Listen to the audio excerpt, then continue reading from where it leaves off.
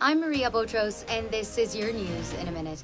441 firms in the UAE have been fined for violating Emiratisation rules. UAE transport authorities have announced free parking timings and extended operating hours for public transport as part of the Islamic New Year celebrations.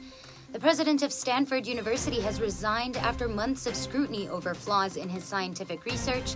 And Netflix has ended password sharing in India, allowing only members of a household to access a single account.